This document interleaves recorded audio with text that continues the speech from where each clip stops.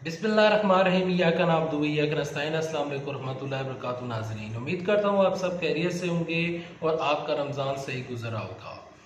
क्या आप जानते हैं कि अर्तुगरुल गाजी ड्रामे में इस्तेमाल होने वाला झंडा जो कि ब्लू रंग का झंडा है और उसमें वाइट रंग के निशानात हैं, वो निशानात और ये झंडा किस चीज़ की अलामत है और ये किस चीज़ की अलामत को ज़ाहिर करता है और इस झंडे का मतलब क्या है, इस वीडियो में आपसे डिस्कस करूंगा। लेकिन डिस्कस करने से पहले, आगे बढ़ने से पहले, अर्तुगरुल गाजी अगर ड्रामा देख रहे हैं तो नीचे कमेंट सेक्शन में लिखें हाँ, अगर नहीं देख रहे हैं तो लिखें नहीं।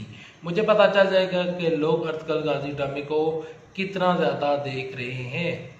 अर्तुगरुल गाजी ड्रामे में ये जो झंडा इस्तेमाल हो रहा है, ये झंडा काई कबीला, जो कि आप देख रहे हैं कि सलमान शाह जो है, जो कि इस कबीले के सरदार हैं, ये उस झंडा काई कबीले की इलामत है। ये झंडा काई कबीले को डोनेट करता है और उसको रिप्रेजेंट करता है और उसकी इलामत को जाहिर करता है। यहाँ पर ये जो झंडा है, आखिर इस चीज का मतलब क्या है जो उसमें वाइट निशानात आपको नजर आ रहे हैं। इन वाइट निशानों का मतलब एक कमान और 3 तीर हैं।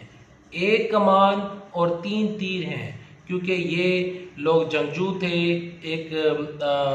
एक कबीला था और एक खाना बदोश कबीला था, और ये लोग जो थे वो जंगजू थे और इनके हाथ में हर वक्त तीर कमान और इस तरह के औजार हुआ करते थे, हथियार हुआ करते थे।